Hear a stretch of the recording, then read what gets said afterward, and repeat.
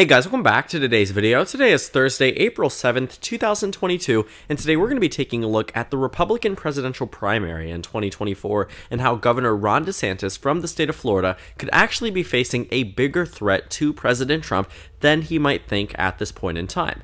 Now, the 2024 presidential election is a long way away, but it seems to be very clear that there are two major frontrunners on the Democratic side and the Republican side. You have President Joe Biden, who many people are still expecting to run for a second term. Donald Trump saying that he also is exploring a potential bid, him being the Republican frontrunner as well. What you're finding is that we might end up in a position that there is a matchup that is very similar, in fact, could be exactly where it was back in 2020, with the only change potentially being Donald Trump's vice presidential candidate.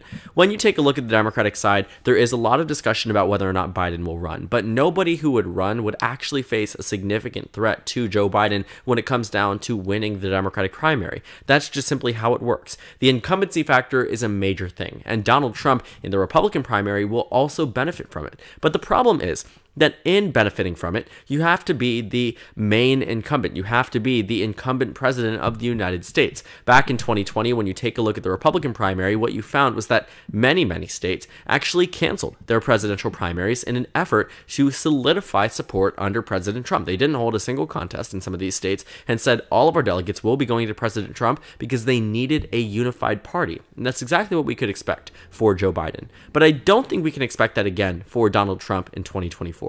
Unlike in 2020, when he was the actual incumbent.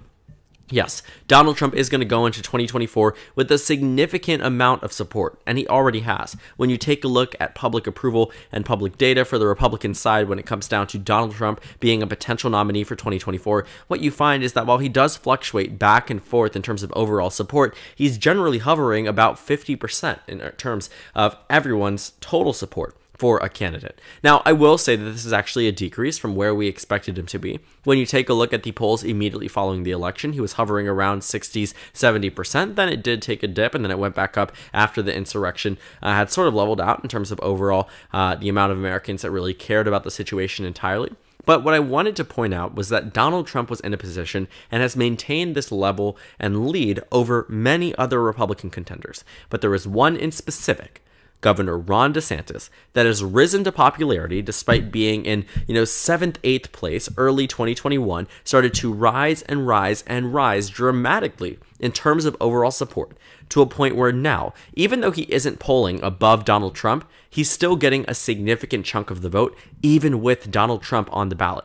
The problem in this circumstance for President Trump is that he used to poll consistently at high 50s, high 60s. You have some polls now intertwined that show him sometimes in the high 50s, but you also have him at 41%, 47%, 44%, 36% in one. And there is one major thing that was available now, or at least that is an opportunity now for Republicans that didn't seem to be much of an opportunity and wasn't viewed of as much of an opportunity before, and that was Governor Ron DeSantis as the 2024 GOP nominee. When you take a look at the polls that had Trump up at 75%, Ron DeSantis wasn't even asked on that poll. When you see a bunch of other ones, 57%, DeSantis was out. Looking at a number of these polls, 60%, DeSantis was out, 57%, DeSantis was out, 59%, DeSantis was out, 68, 62. Ron DeSantis wasn't included in this list. And even when he was only polling at maybe 7, 8% at most, up until recently. Up until the mid-2021s, where you now find that Ron DeSantis is polling very high in comparison to other top names across the nation. Ron DeSantis in the most recent poll is at 13%, but here's the thing. He's a governor from the state of Florida who skated into his election, didn't actually win by a significant amount, won by less than half a percentage point. And what you find is that Ron DeSantis outperforms Senator Ted Cruz, Secretary of State Mike Pompeo, Nikki Haley, the UN ambassador, former governor of South Carolina, Senator Josh Hawley, Governor Larry Hogan, Vice President Mike Pence, Senator Mitt Romney, Senator Marco Rubio, Senator Tim Scott. Ron DeSantis defeats all of them. And while Donald Trump maintains a lead, that lead looks like it's in a position where it could start to follow down. and that 13% isn't necessarily an accurate indicator of where Ron DeSantis is in terms of the overall average. 4 out of the 5 most recent polls have him in a position where he's at least, doing better than many other Republicans. But if you take a look at the most recent 3, 13% puts him at second place, 19% puts him at second place, and 20% also puts him at second place. In fact, most of the time, Ron DeSantis comes up in second place. But you get 19%, 20%, 15%, or even 13% of the Republican primary vote when you are up against the former president of the United States tells us there is something here worth exploring for Ron DeSantis, and that it is a possibility that Ron DeSantis could become that next nominee. And that's where it gets very interesting. Now, when you take Donald Trump out of the scenario, Ron DeSantis becomes the immediate frontrunner. Almost every single poll in recent months have shown that Ron DeSantis defeats every other Republican in a one-on-one race or a multi-candidate race when Donald Trump is out of the picture. Even though Ron DeSantis started out again, like I said, in 7th, 8th place, when you take a look at the numbers that were polled before the 2020 election or immediately after, what you find is that Ron DeSantis at some points was at 2%, 3%, 4%, 3%. It wasn't looking good until about mid-2021 when his popularity skyrocketed and his name recognition skyrocketed as well. And now he polls about a consistent 1/4 section of the vote. As a governor from Florida, when you have Senator Ted Cruz, Nikki Haley, Josh Hawley, Larry Hogan, Mike Pence, Mike Pompeo, Mitt Romney, Marco Rubio, Tim Scott, Donald Trump Jr., you have names that are wickedly recognizable across the nation that have been mentioned many, many times in mainstream media. You have the runner-up from the 2016 Republican presidential primaries who isn't even topping 10% when it comes down to this poll against Ron DeSantis. Almost every single poll shows DeSantis ahead, and if not, it's Mike Pence. And chances are, Mike Pence isn't going to run. Ron DeSantis is the next most Trump-like candidate. It is not Mike Pence. Ron DeSantis is a Florida version of Donald Trump, except he keeps his composure, and he's slightly more politically correct. And that's enough to keep him in that presidential status while saying exactly everything that Donald Trump believes and stands for. And that's why Ron DeSantis is so effective and why Democrats should be worried. And partially why Donald Trump should also be worried. You see, I see this as a circumstance where Ron DeSantis is getting 1 out of every 10 voters in the Republican primary to say, I know that Donald Trump might be running in this exact circumstance, but I am still going to back you in the election. I also think when you take a look at statewide polling data, the numbers don't exactly get better for President Trump. The national overview might say that Donald Trump is in the lead, but momentum can be built up easily in many of these primaries. And Donald Trump is still going to be facing off against, potentially in the scenario, someone who can campaign nearly as well, someone who can drive up crowds nearly as well, someone who is recognizable. And I think Donald Trump also sees this as well. Before we get into the statewide data, I want to point out that Donald Trump has recognized that Ron DeSantis is a top name for 2024, saying that if he runs in 2024, Ron DeSantis would be a good vice presidential pick. This is not Donald Trump trying to at all throw out, some type of peace offering to Ron DeSantis. This is Donald Trump's way of telling Ron DeSantis, you will not beat me in 2024, so I'm going to give you this instead so you don't even try. I also think, on the other hand, what we can see this as is that Donald Trump might be scared. He might be offering this position because it could be what Ron DeSantis might view as the second best option. Sure, Ron DeSantis could run in 2024 against Donald Trump, but there's no guarantee that he would win. And the data right now doesn't tell us that he would win. It would be a stretch to see him win, but momentum could be built up. There is the possibility that he could win, whereas any other Republican has no chance. Getting vice president might be that next pick.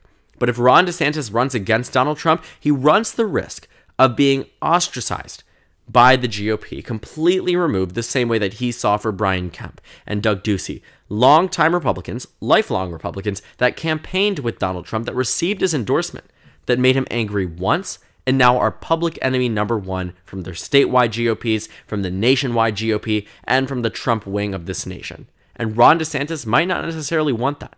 Because if he loses to Trump in 2024 in a primary, he might not necessarily be able to run for president in the future. And I honestly think that Ron DeSantis sees the presidency of the United States as his endgame. I think the vice presidential nomination from Donald Trump could be a stepping stone.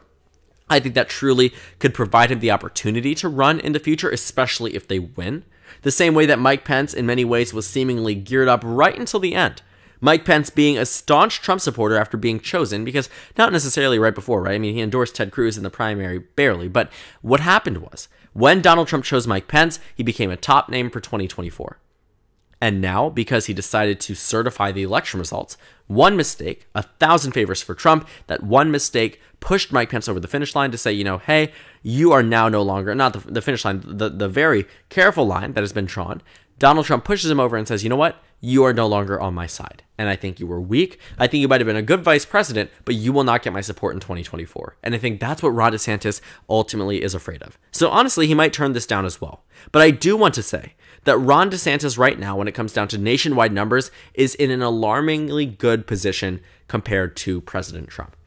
The primaries are 2 years away, a year and a half away, right? Which means that there is still a lot of time for Ron DeSantis to build his name recognition, to visit Iowa, to visit New Hampshire, to visit Nevada, to visit South Carolina. Ron DeSantis is in a pretty strong position for someone who was a no-name 2 years ago. That's why it gets nerve-wracking for President Trump, because you have someone who really should have never posed a threat to you, that you are now trying to actively appease, but that might not necessarily work out. Now let's move over to statewide election data, Republican primary data that we can find. North Carolina shows that President Trump only has a 19-point lead over Ron DeSantis. Isn't that something? Isn't it fascinating that President Trump can only defeat Ron DeSantis by 19 points in a state where President Trump should be demolishing him? This is, again, a reason why I'm going to reiterate that Ron DeSantis is in a surprisingly good position. Donald Trump has no way upwards when it comes down to name recognition. Everybody knows him. And on the Republican side, everybody loves him. But they might like Ron DeSantis more. Ron DeSantis is not a household name for the GOP, whereas Donald Trump very much is. Ron DeSantis could get there over the next year, and probably will, to be completely honest. The media attention is likely to focus on him, and there's just a lot going on when it comes down to President Trump and Ron DeSantis and potential opponents and candidates for 2024. But one thing is evident. If Ron DeSantis is keeping Donald Trump below 50% in terms of overall support, there is still hope for Ron DeSantis. And it's not just hope, it's a shining beacon saying run. It's a beacon saying that you have a possibility of winning here. Things can change overnight, but I'm very doubtful that they will. I think Ron DeSantis will see a subtle but sure climb in support across the nation, across states, as we head into 2024, where he will have to make a decision. Do I run against President Trump or do I not?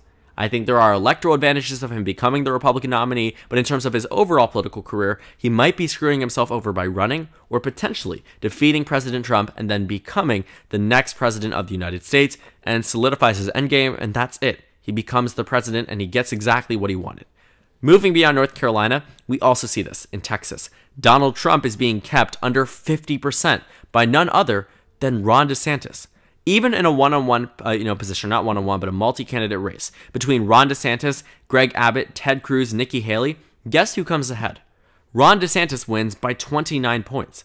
When you take a look at President Trump and Ron DeSantis getting about 1/5 of the Texas vote when Donald Trump is only getting about, 1 and 2 voters, it's alarming, again, because President Trump should be obliterating any and every Republican contender against him. And again, it should become worrisome, in a sense, for President Trump. Moving beyond these, let's see if we can find some other polls from statewide races that aren't necessarily national numbers. I'm not sure if we'll find that many. Let's see here. In Florida, you're seeing a 7-point race between Donald Trump and Ron DeSantis. Isn't that something, right? Florida, which handed President Trump the victory by 30 points over Senator Marco Rubio, who was elected in 2010, went on to win in 2016 by 7 points more than President Trump. 7 points more in the general election, yet came up short and couldn't even get a third of the vote in the Republican primary. Whereas Ron DeSantis is only losing by 7. Only losing by 7. Another poll showing that Ron DeSantis defeats President Trump by 3 points. Defeats President Trump by 3 percentage points. There is just a lot of data out here that is telling us Ron DeSantis is going to be a formidable opponent to President Trump should he run. And I think there is, again, an electoral advantage when it comes down to Florida. Seeing Donald Trump won here by 3.3, what you would find is that Florida, solid red throughout the entirety of the presidential election. We know how it's going to go. I don't think it'll be decided by 15 points or more, no. But I do think that Florida, we will know exactly how it's going to go and that it will go to Ron DeSantis. And I think that's also where the electability question comes in, where if you have a solid 30 electoral votes that you know won't be wavering, won't be going back and forth, he becomes the more electable and more desirable candidate for the GOP. So I'm really excited to see what happens in this Republican primary. Truly speaking, I think if anyone was to defeat President Trump, it could be Ron DeSantis. And Donald Trump seems to be at least somewhat worried, or at least acknowledging that Ron DeSantis is this second place type candidate who could become first place. There is a lot to discuss here in the future. I think we need to wait until a little bit more data comes out. But for right now, if I was Governor Ron DeSantis, I would be thinking long and hard about whether or not I run in 2024, regardless if President Trump runs or not. Because the data right now, 2 years out, doesn't seem like it's at all trying to indicate that I should not run. In fact, it looks very, very promising. So thank you guys so much for watching this video. Make sure to comment down suggestions below. Subscribe on the left if you haven't already, and check out the Instagram and Twitter. At the bottom left of the screen, there's also a Discord server for you to go ahead and join. On the screen, there's a video you can watch, and then a playlist for my 2024 election analysis videos. Again, thank you guys so much for watching, and I will see you all later today.